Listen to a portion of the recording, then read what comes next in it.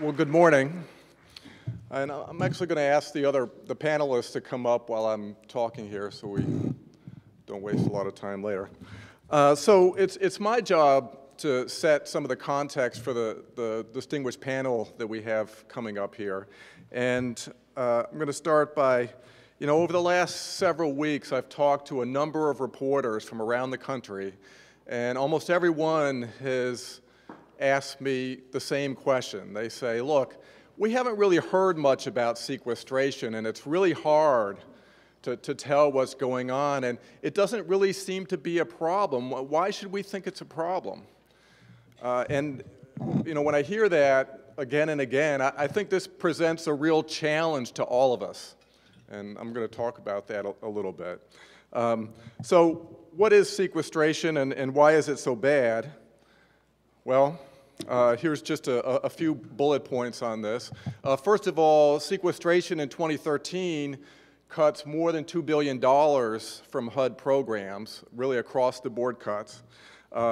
These cuts affect virtually every program in the HUD portfolio except for the HUD VASH program, which serves homeless veterans. The most severe and immediate consequences of these cuts will likely take place in the Housing Choice Voucher Program, which is the largest rental assistance program, and also the homeless assistance grants programs this year. For instance, we estimate that because of sequestration alone, the voucher program will be serving up to 140,000 fewer families next year. That's a lot of rental assistance that's going out the door at a time when the need for assistance has been climbing dramatically. In addition, there are severe shortfalls in funding for public housing operations and capital repairs, and I'm sure our panelists are going to talk about that a good bit. HUD has already announced this year what amounts to a 25% reduction in funding for emergency solutions grants. Those are grants that go to local homeless service providers. They fund emergency shelters. They fund homelessness prevention activities to keep people out of shelters. They fund efforts to move people quickly out of shelters and into permanent housing. That's a 25% reduction. In addition, it's likely that funding for the other half of the homeless assistance grant programs, the continuum of care grants, there will be deep shortfalls in those grants when they go out next year as well, in the sense that there won't be enough money to fund all the renewals that are requested for existing homeless assistance programs. So that's going to be a big problem. Finally, I just want to point out that sequestration is not a one-time thing. The fact is, if Congress does not change the law and undo sequestration, we are stuck with reduced funding for the next 8 years as well. The cuts in the next 8 years won't be across the board. Sequestration in the remaining years acts on a global basis rather than on an across-the-board basis. But the effects of it are going to be very similar for HUD programs. In effect, they will lock in the deep cuts that have already been made and deepen them somewhat over the next 8 years. So, and just to give you a sense of what this means for the DC metro area, and I apologize for the small size of the fonts here. There's about, at least as of last year, about 32,000 low-income families using housing choice vouchers in the greater DC metro area, and that doesn't even count the vouchers that come from state agencies that might be used in this area. Due to sequestration alone, we would expect about 2,000 of those vouchers to be lost by 2014 sometime, a pretty substantial reduction in assistance. This chart shows what the sequestration cuts mean for major core HUD programs, vouchers, public housing, homes, so on. The money's pretty big, almost $1 billion just for vouchers alone. But the other point I want to make here is that for many of these programs, particularly for public housing, for the big block grants, the home program, CDBG, as well as for the elderly housing and housing for people with disabilities programs, sequestration is just yet another cut on top of very deep cuts that have been made since 2010. And we put up a column of numbers showing funding levels in 2010 to make that clear here. Okay. So, very quickly, what to do. First of all, it's essential, and this goes back to the challenge that I talked about at the very beginning here.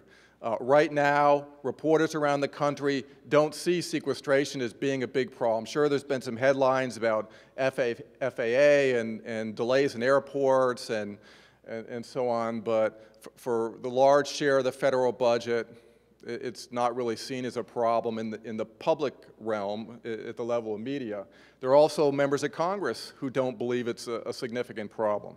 And as a result, it's critical that in coming months we document, and not only document, but publicize the real harm to low-income families and communities that are resulting from sequestration. If we can't do that, it will be virtually impossible to persuade Congress to reverse these cuts.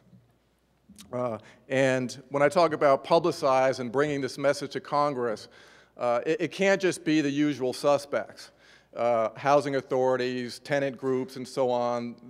It has to be other major players in the community who care about affordable housing, who have a stake in the sustenance of Section 8 housing or whatever.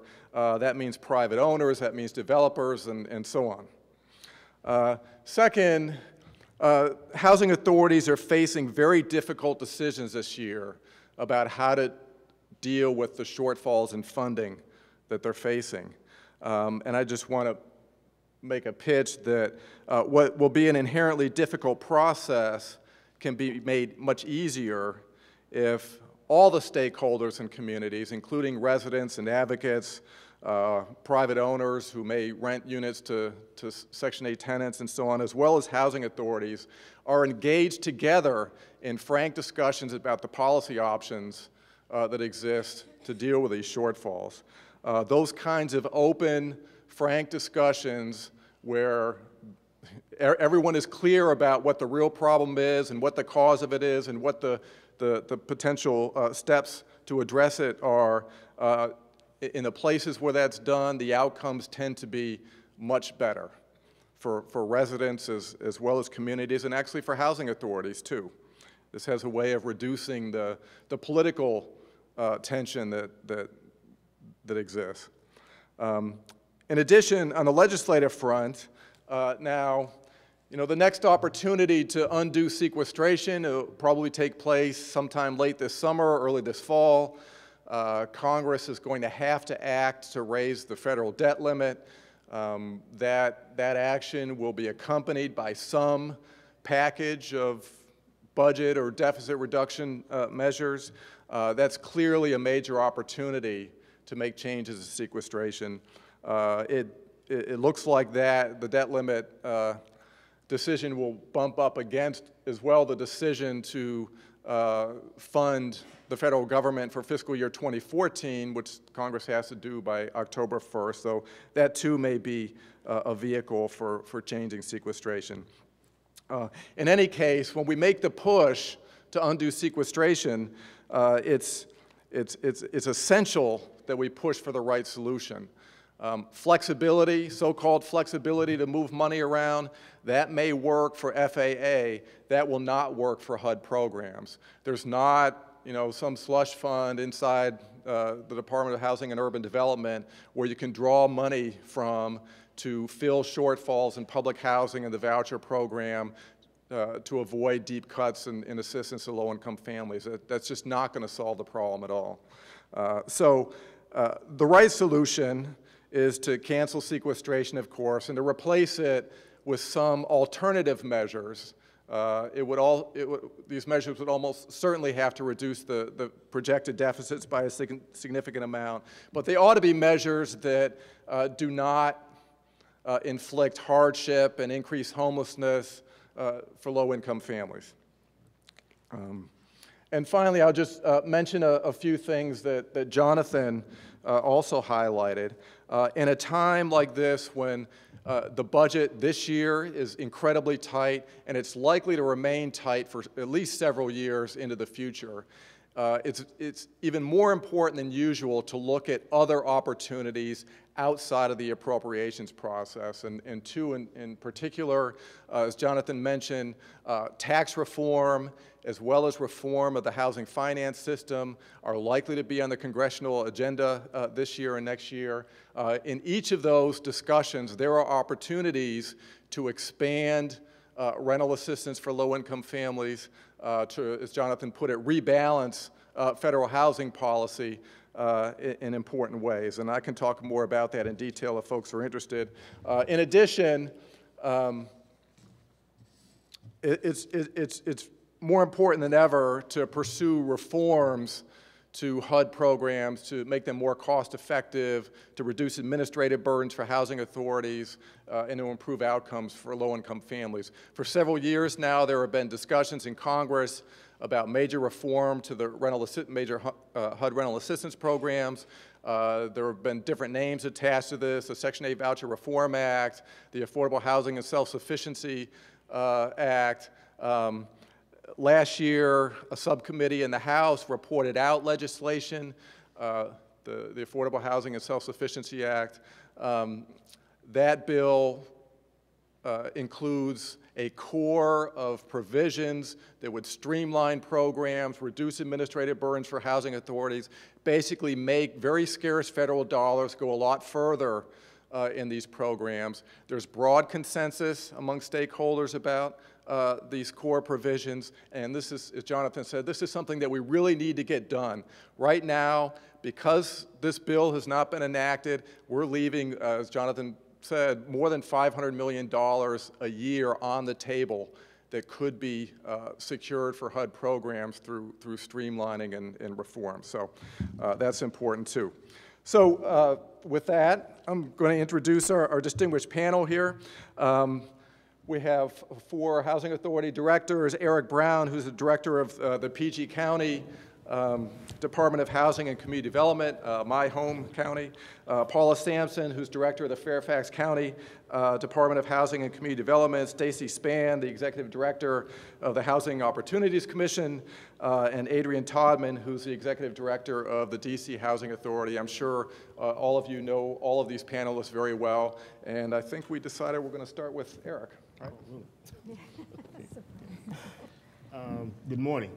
Good morning. I think, is this thing on? Yep, it's on. Okay, good, thank you. Good morning. Again, I'd like to do a couple of things. As part of my presentation, I'd like to give you a little bit of background about the Housing Authority of Prince George's County. I'd like to follow that up with just giving you a general idea of the impact of sequestration on the Housing Choice Voucher Program and then the low-income public housing program. And then at the end, I'd like to take a personal liberty and just editorialize a moment about sequestration and then a couple of comments that were made earlier. First, the Housing Authority of Prince George's County is what you might describe as a small, medium-sized agency.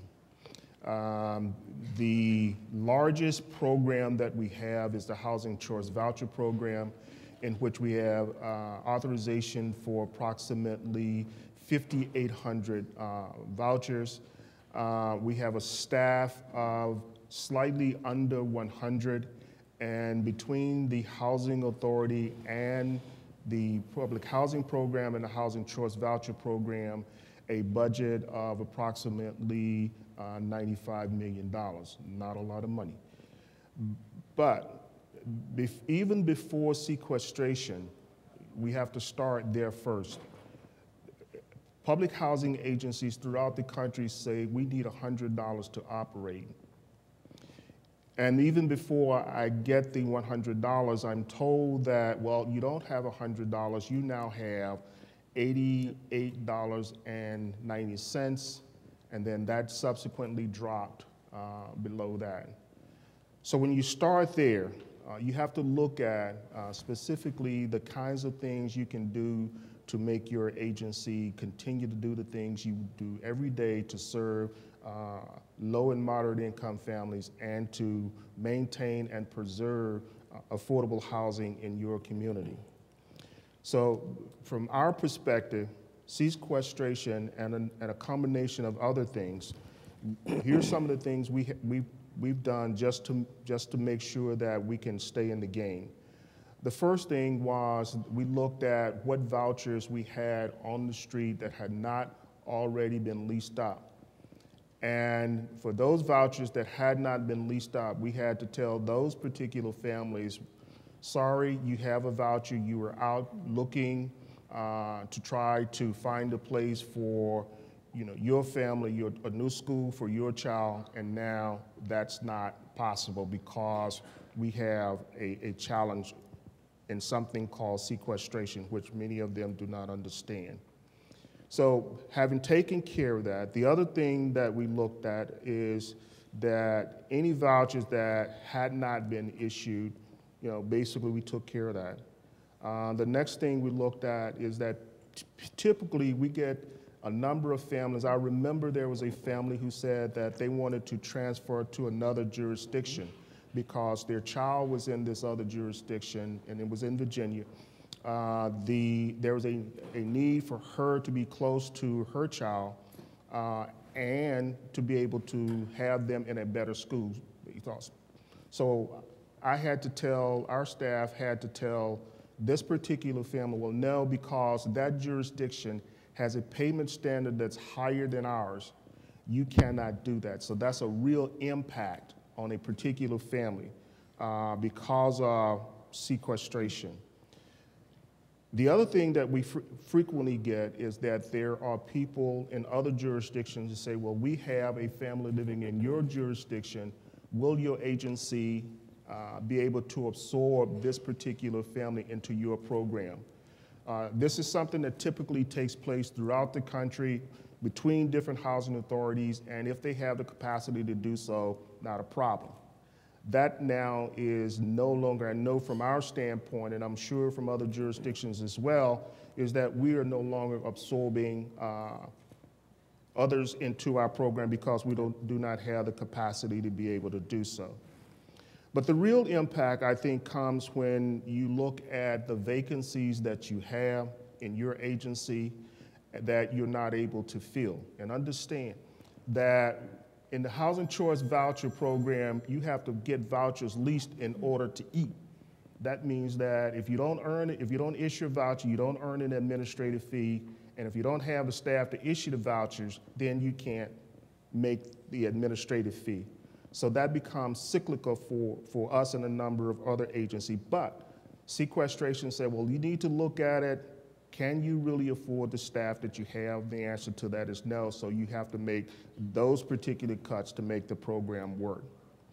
So those are the type of things that we have done in the Housing Choice Voucher Program. The public housing program is is very similar but somewhat different. The operating subsidy that we get is never enough in any housing authority to take care of the general operation plus the capital improvements that's needed. So if you add sequestration on top of that, then it becomes much more challenging. And here's some of the things that we have to be able to look at in a realistic sense on a day-to-day basis. First, I know I don't have enough funds to be able to do the things I need to do on a daily basis, so what gets cut? Does the grass get cut when it grows high, and now is the time of the year where the grass is getting cut? The curb appeal is going to suffer somewhat. So instead of cutting the grass every 10 days, I may have to cut the grass every 15 days, okay? The other thing is, do I paint a unit and change all of the filters? And that becomes a challenge in terms of just doing day-to-day kinds of operation. Vacancies do not get filled. And then the real kicker is that there's a backlog of capital improvements because of deferred maintenance over a number of years because the money wasn't there in the beginning. So those deferred maintenance goes out even longer. In our particular agency, we have properties that are more than 40 years old, and they're beginning to show the time, their age. Recently, we had a number of water and sewer lines to collapse. But those are the kinds of things that you naturally have to take care of to safeguard the safety of all of the families to make sure that they're safe. But then in the end, something else suffered because of sequestration and other things. Unit turnaround, how quickly you're going to be able to put units back into service also may be a little bit slower, because you may not have the money to be able to take care of all of the units, because the units in some cases have been sitting for a while, so it's going to take more to turn those units around. So that becomes problematic for us.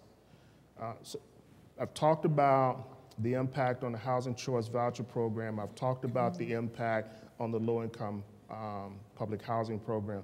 Let me editorialize for a moment.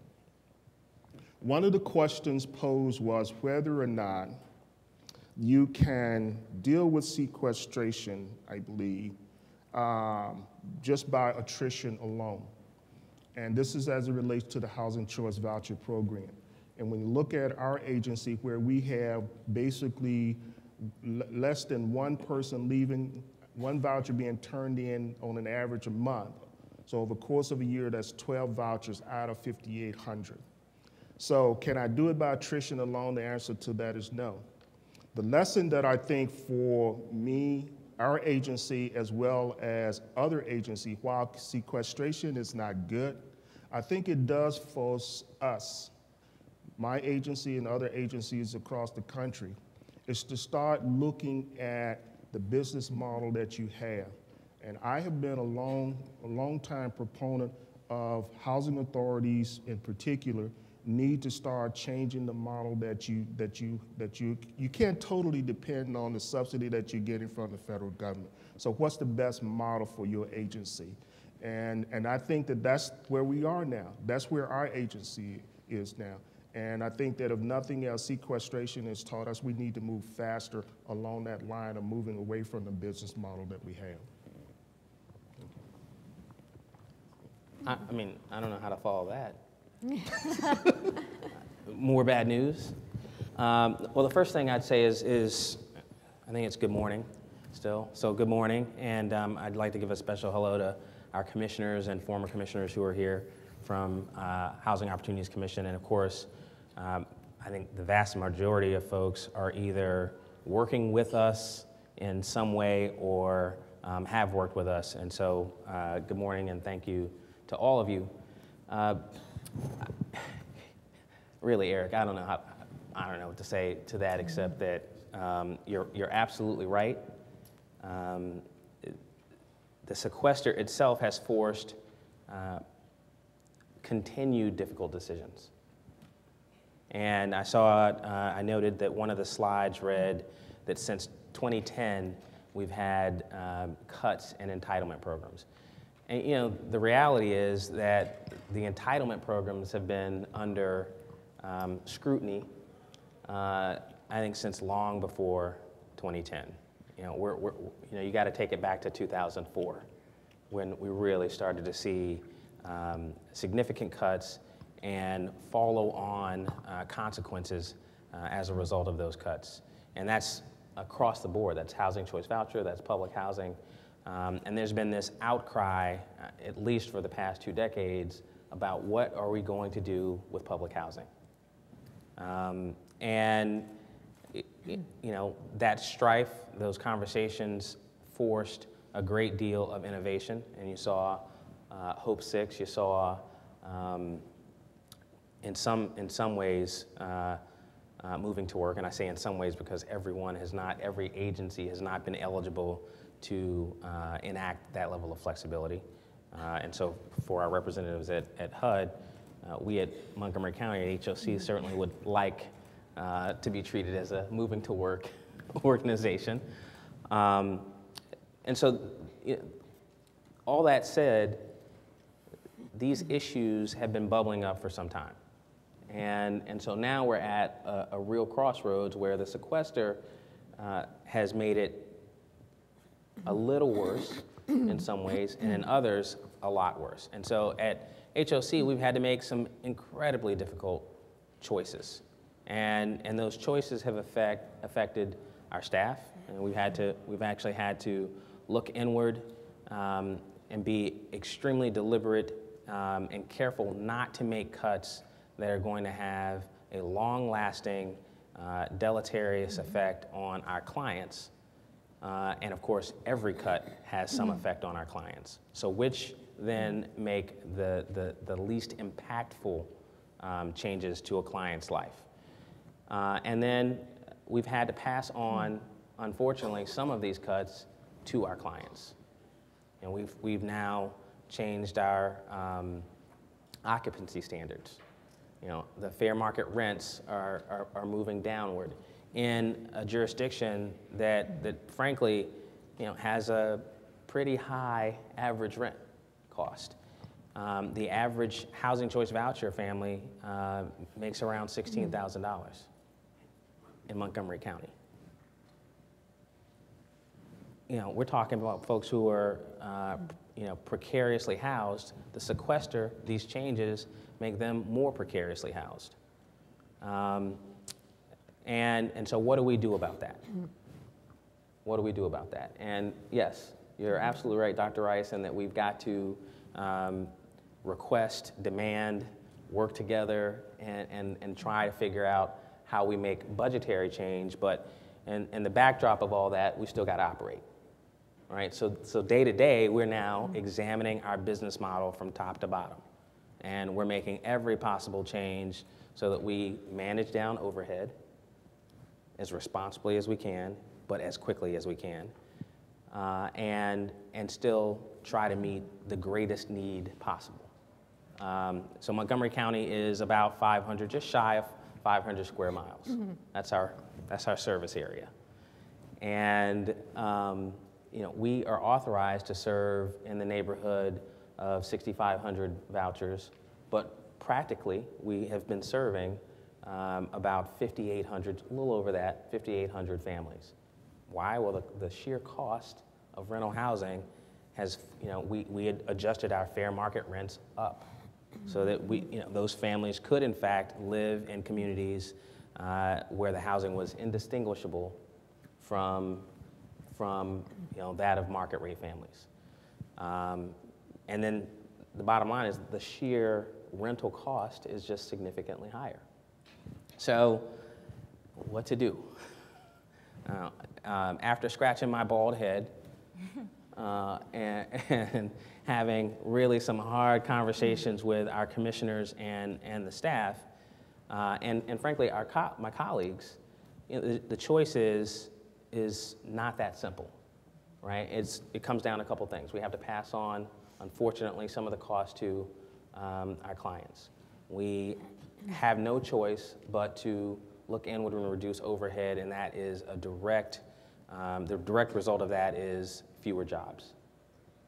And then finally, for the long term, we have got to completely retool our business model. That's it. It is sobering, to say the least. I mean, it is that nice slap in the face of cold water.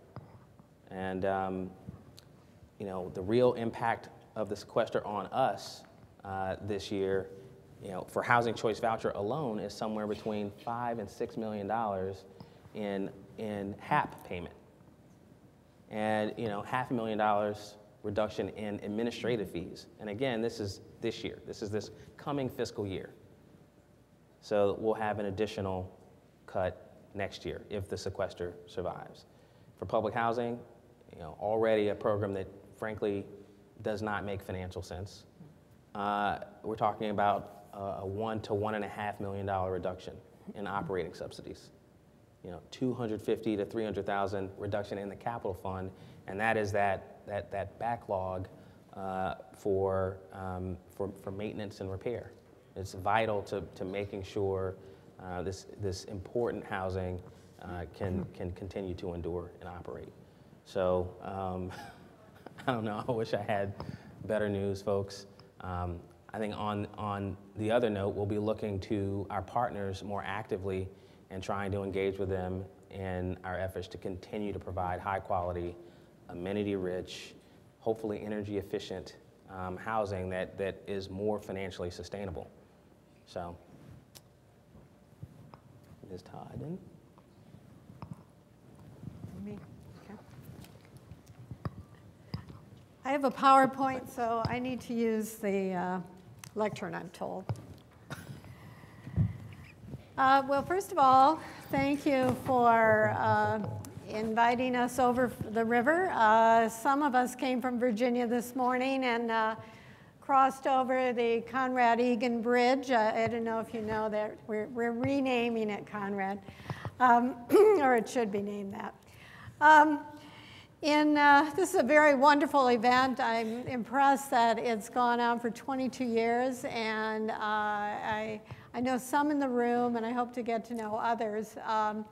And sometimes we're a little competitive across in Fairfax County. We like to think we do it right.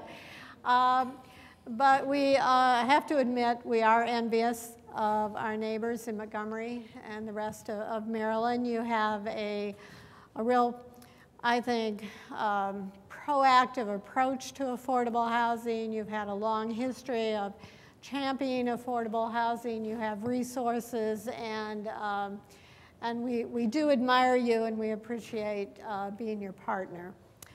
I'm going to walk through. I think that my panelists, my co-panelists have really told the story very well. So some of the things I'm going to say actually are very similar. We're all kind of in the same boat.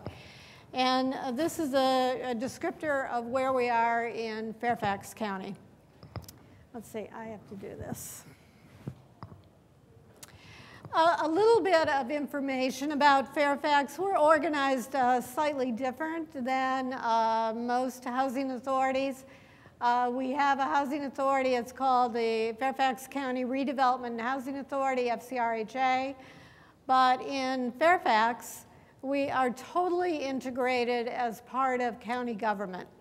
So I head the Department of Housing, and the Department of Housing is a county agency. But that county agency is staff to the FCRHA. So you can see there is a constant integration, excuse me, between the two. We have 37 vouchers, less than Montgomery or Prince George's County. We're a mid-sized housing authority as well. Our average income is closer to $20,000 a year, and 70% of those receiving vouchers are families.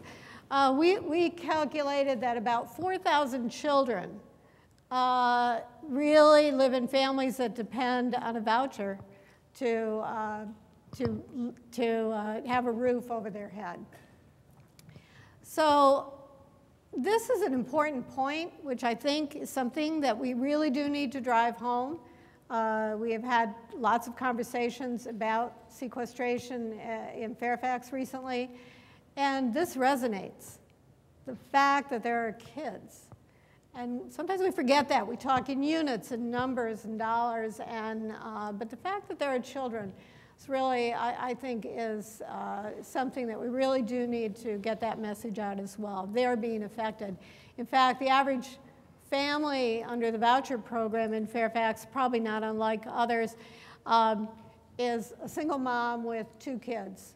And in Fairfax, she's paying about $445 of her income toward rent. Also in Fairfax, we are really hugely involved in a partnership with our program. So it's not simply the housing authority providing vouchers, but the whole plan to end homelessness is really dependent on vouchers being available. We work with our Community Services Board, which is our mental health agency, and they are dependent on our programs to house their clients.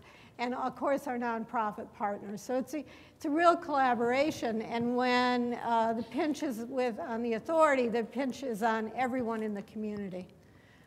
Our status right now is, the good news is we're 99% leased. The bad news is we're 99% leased. Right. We have long waiting lists. We do give preferences for the homeless, the elderly, those with disabilities. The reality, though, is the only way you're going to get a voucher is turnover. And we've had an average of about 15 turnovers a month. We are using a planning factor of about 10. And in March, it was 7. So you can see that the turnover, even though it's really where you get your voucher, there are no new vouchers, there's really not a lot of turnover. Sequestration makes that even worse. You know, we're still lots of unknowns. We're doing lots of projections. We're making our best guess. But we don't know. We do not have our after post-sequestration calendar year 13 funding from HUD yet. And so we don't know exactly what the cuts will look like. We don't know if HUD will take an offset. We happen to be a housing authority that has pretty healthy reserves. We don't know. We do know that we will have to use those reserves to address sequestration, but we don't know how much HUD might take off the top in terms of an offset. We know that HUD has announced there'll be a set-aside for those who have to terminate vouchers. So we do not know if we would qualify. We certainly are going to try to get some of that funding, but the question marks are out there. We just know that we have to plan now because we do not want to end the year in a deficit. We can't. And we have to address the immediate crisis. And we know, most likely, we will be a smaller program in the future. So what you've heard about restructuring your model, that's true for us as well. We are fortunate that we were just designated as a moving to work agency, and that's going to give us, we believe, a lot of new tools in order to address some of these challenges, so that we have one small bright light in our situation. The Housing Authority is trying to address the situation. Again, many moving targets. We're kind of looking at it as a worst case right now. We're working with the authority to look at all the different options that might be available. Some are more impactful than others. All of them, however, are painful. We're working with our nonprofit partners. We've brought them to the table, and that has been really a very important step. Rather than working in isolation, they have really stepped up. Once they understood the problem, it took a little while to understand the problem because we were taking away vouchers from their clients. But once they understood the reason behind it, they have become advocates. And they can get out there and tell the story, I think, far better than we as staff can. Our principle is that overarching everything else, we were going to try to protect those who have a voucher from having to lose their voucher. And we wanted to maintain at least a 1-week reserve. We felt that was fiscally prudent and something we wanted to try to do. Very simply, this is way oversimplified, but it kind of shows the picture we're facing, that after sequestration, we'll have funding for about 3,200 vouchers. We're leased up right now, though, at 3,500. So you can see right there, we have a problem. We will same attrition. Nobody gets a new voucher. We froze those as of April 1st. So that will reduce the number to about 3,400. But we still have 200 that are at risk for termination if something else doesn't happen. Freezing, attrition, it's just not enough. So as I mentioned, we are using a planning factor of 10 per month. And we have to look at this both for the immediate and the long term. We've rescinded vouchers. Those folks, you've heard their story already from Eric, who were on the street looking for a place in a very tight rental market, so it's tough to find a place. And they thought they won the lottery, and here we took it away. So there were 54 in that category. We like to project base a portion of our vouchers, and we tie it to our plan to end homelessness and what we call our housing blueprint. We had planned to award 90. We had a competition. We made the announcement. And then we had to cancel that award because we simply knew there would not be new tenant-based vouchers to hand out. We have no new leasing. That is frozen. But we still anticipate significant termination. I mentioned the blueprint. This is a very successful approach we took to a pie that was getting smaller and smaller over the last couple years, where we took all the goals. It includes from homelessness to those with special needs to working families to workforce and home ownership. And it's all represented in goals and metrics on the blueprint. And we basically put all our resources on the table. And we said, all right, here's what we've got. Let's work together to prioritize and divide it up. And it has been our guiding force for probably 3 years now. Unfortunately, though, we know that sequestration is going to blow it up, if not put it in reverse. So we're very alarmed by what this could mean to our blueprint, but still committed that even in sequestration, we're going to retool it and come back and try to continue to make this work because it really does help everyone to feel that they've got a piece of the pie. Termination is most troubling if we have to terminate 168 to 200 families. There could be 400 children that would be homeless. Definitely the impact is on the poor, the disabled, the elderly, because they're the ones really using our vouchers to the greatest extent. And how on earth will we decide who to terminate? That's a question we haven't even attempted to struggle with yet, but we know it's out there. We're hoping that we might be able to benefit from the HUD set-aside, but we don't know the answer to that yet. So we have taken an approach. We've met with the Housing Authority. We met last week, or was it this week? Can't remember, with the Board of Supervisors. And we talked about options. And option A is basically let it happen. And probably what's going to happen is we will have to terminate 168 to 200 individuals. No new leasing. But it will get us to where we need by the end of December. Option B was really to change our occupancy standard. It doesn't look like HUD is going to approve any waivers on that. And I do understand that some of our neighboring housing authorities have already done that. It's been a long-standing policy in Fairfax, though, that the age and sex of each of the family members is accounted for in bedrooms. So a single mom with one child would receive 2 bedrooms and a 2-bedroom voucher. But if we were to make a change, that the payment would be more like for a 1-bedroom and let her work it out. So it's very disrupting to the family and doesn't actually solve the problem either because we still would have some termination. We are looking at other approaches. Should families pay more? Right now they pay 30%. Could we up that to 35%? Again, HUD, I don't believe HUD will give us the authority to do that in time. We, under moving to work, will officially become later this fall. We might have the ability to do that. So from a long-range plan, that is something I think we will be looking at. And then finally, and the greatest hope for us is, and this is when it's, you really appreciate being in a county like Montgomery or like Fairfax County, because our Board of Supervisors is giving us a safety net.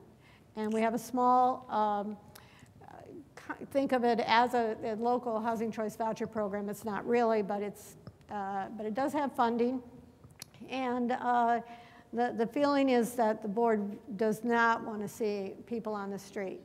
So they won't act on that until probably fall, but we did present it, and I think got a pretty good tacit support, at least, from our Board of Supervisors.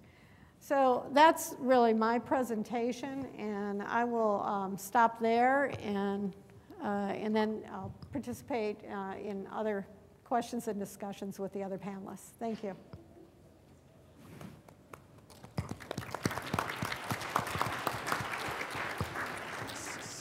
So I suppose that there's not much to talk to in terms of the impact. I think we're all going through the same thing. I guess I would say what Darwin said back in the day, that it wasn't the strongest or the most intelligent of the species that survived. There was those that were most able to adapt. And certainly if that's the case, my peers up here and the other 3,000 across the country are the strongest superhumans in terms of being able to be corporate superstars to figure out how do we deal with sequestration. The DC Housing Authority, we're faced with $1 million less each month in real time. $1 million less each month. Most of that is in our voucher funding. We are not going to be able to house 250 homeless families between now and the end of this fiscal year, and we're taking a strong look at our staffing. I've not taken any immediate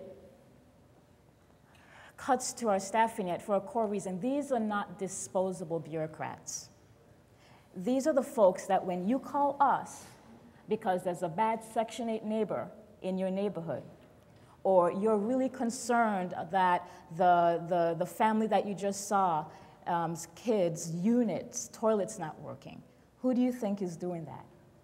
I said last week at another session that we do not have a core of volunteers who are administering public housing and Section 8 across the country. These are paid people who are trying to make sure that this very precious resource that we have in this country called public housing is maintained. This very precious resource that we have, that's the voucher program, continues to house the many, many seniors and disabled and children. These are not disposable bureaucrats, and I think they're far more important than having to wait another hour in line at the airport. Let me also say that across the country, what we're seeing is strong impacts to some of our clients. Housing authorities are being forced to raise rents, and you've heard some of that here. But I think what's really dire is the continued disrespect for the work that we do right inside the Beltway. To have a capital fund that is the size that it is right now is ridiculous. There's a $26 billion backlog, and I think either Jonathan or Doug referred to that, that grows every single day. To not fund the capital fund at the rate that it needs to be creates a vicious cycle. If you have a capital fund at the size that it is, if you have an operating subsidy that is 83% of what it should be, or now proposed for 90%, which is better than 83% of what it should be, what you begin to do is you begin to pay for the projects. You're not paying for quality public housing. We don't like to refer to our portfolio these days as the projects. We say, no, we're developments. We're trying to raise the bar. We're trying to actually reverse a recent survey, the Rethink survey, that looked at perceptions of public housing that was recently done, that's found that 63% of folks do not want public housing next to them. The vicious cycle continues. If you don't give us the money so that it looks like public housing, it doesn't look like the projects, then people don't like our stuff, then it's not politically important, then we get less funding. It doesn't work. It doesn't work. So what I ask of all of you here today is to be outraged, be upset, because what will happen if we can't house families, the families don't disappear. They don't vanish into where did they go kingdom. They're on the streets. They're in your neighborhoods. They're next to your 7-Elevens and your Starbucks. That's where those families go. If we can't fix our public housing, then some of you out there that do business with us, guess what? There is no business. We don't have the money to give out the contracts to rehab.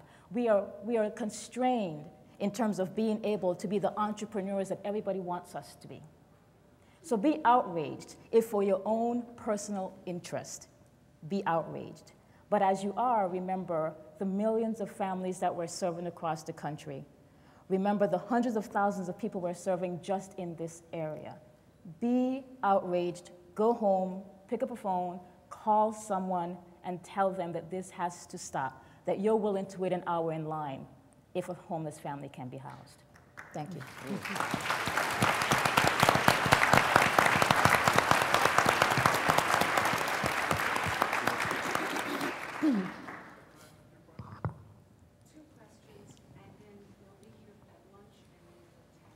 Okay.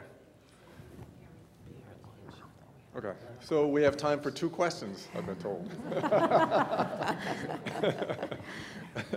Who is it who wants to ask a question most badly? I want to know why members of Congress refuse to take phone calls from citizens who don't live in their district, because every time they vote, they affect every citizen's life. And I think, I know it will never happen, but every member of Congress should have to live in a Section 8 housing unit before they're allowed to get their first paycheck. Well, that was more of a comment than a question. Yeah, that'd be a great idea if every member of Congress was required to live in public housing or with a Section 8 voucher for some time before being allowed to vote on funding for these programs, for example. Other questions?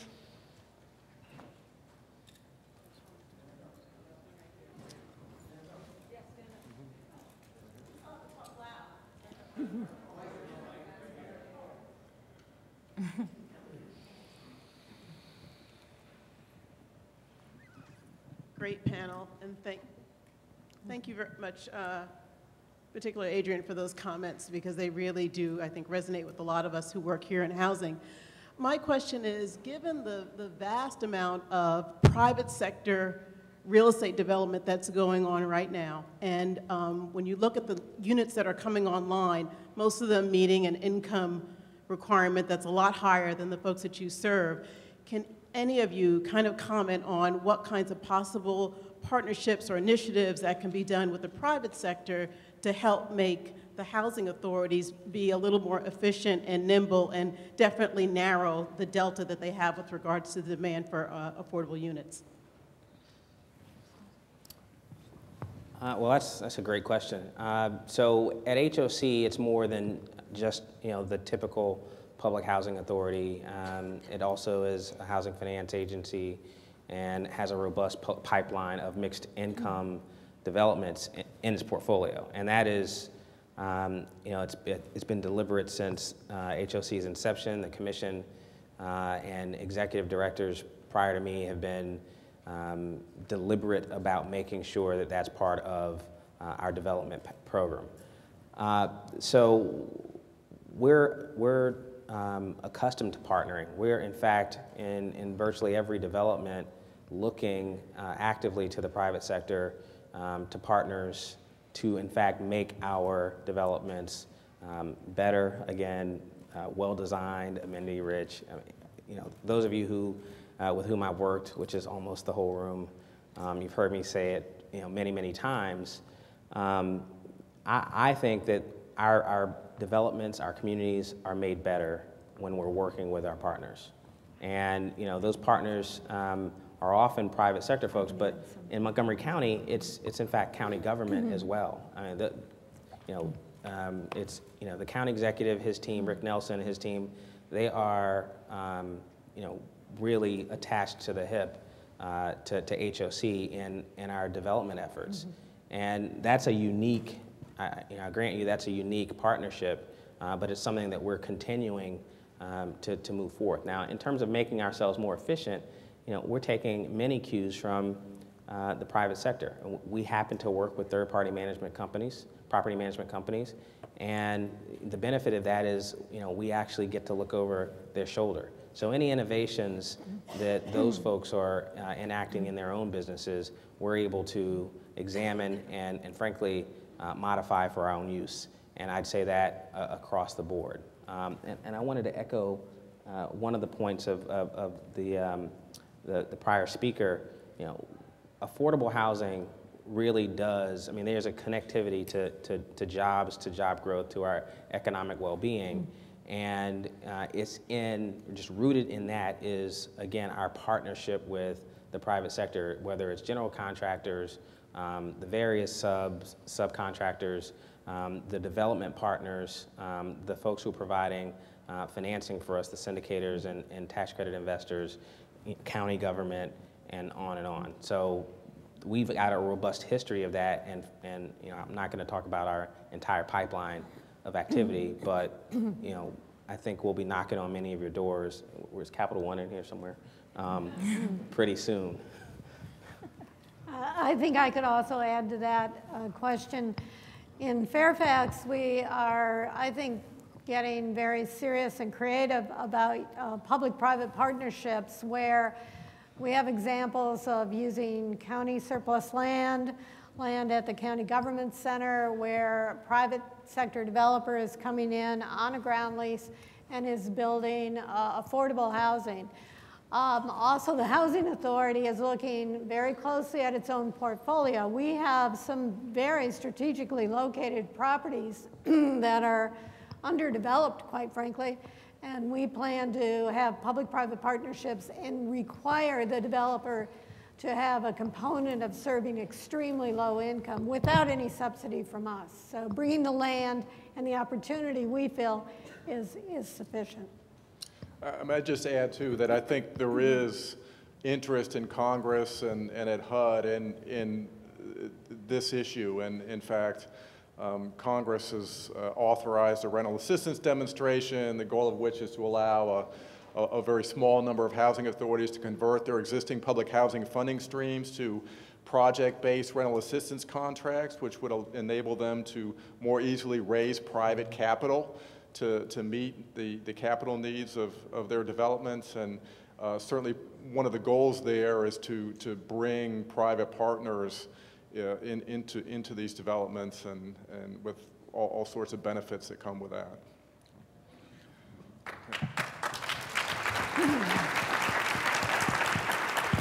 So I want to thank Doug Rice and all of our Housing Authority directors. I invite you back. I want to do a roundtable on this in the fall and see where we are today and where we're going to be in the fall. And I'm going to take a moment right before I send you on your way to the 4 incredible panels. It is unconscionable that this Congress has given the role of God to play to housing directors. It is unconscionable because they are influencing and impacting the lives of those persons who are most vulnerable.